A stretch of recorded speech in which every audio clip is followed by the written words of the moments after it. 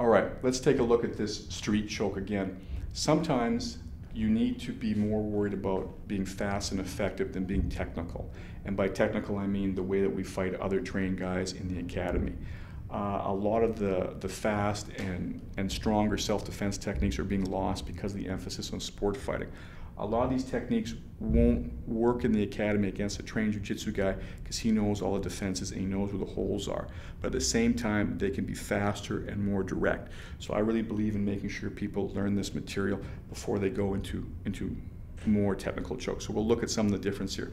But the main idea here is if I'm facing a guy who's bigger, stronger, more aggressive, but not trained, that's the beginning of self-defense, and I can use these kind of moves. As he pushes on me, I want to get behind him. I pop his hips to get his hips forward, and I pull his head back. I want to be careful, but the more his head is going like this, the better it's going to be. Now, no matter how heavy he is, once his balance is broken like this, and particularly his posture, it's easy to sit him on his butt. Again, you want to sit him on his butt so that it's harder for him to move. Don't let him be on his knees or anything. And it's certainly possible to choke a guy from here. This is not considered a technical choke. It takes more force. It may take a little longer to actually make him go unconscious, but it's faster to slap on, and I can stay in the standing position. So let's take a look at it. All I'm doing is making sure that my thumb is under his chin. I mean, this is obvious, but in the middle of a fight, you're adrenalized, you may not be able to feel it. Make sure you understand that you've got to get your thumb across his neck like this. Then all I'm going to do is grab palm to palm like this. Now I can push with my forearm this way and pull in like this, and push with my shoulder this way.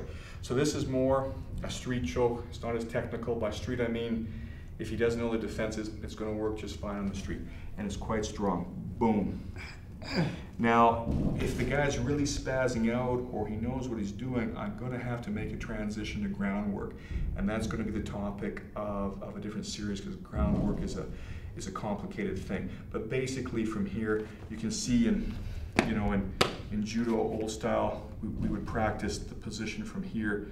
You see it's pretty easy to make a transition into groundwork. I put one hook in, I would fall to the side, and then I would put the other hook in. Okay, that's how you can better control the guy. If you want, you can start from here. This is usually how these chokes are taught. Now, the difference is between the technical and the street choke is if I want to use a figure four, usually called a lion kill, in Brazilian Jiu-Jitsu, I need to get down farther. So this reduces a little bit of my mobility. From this looser, wider choke, I can stay up more upright and I can still get a power.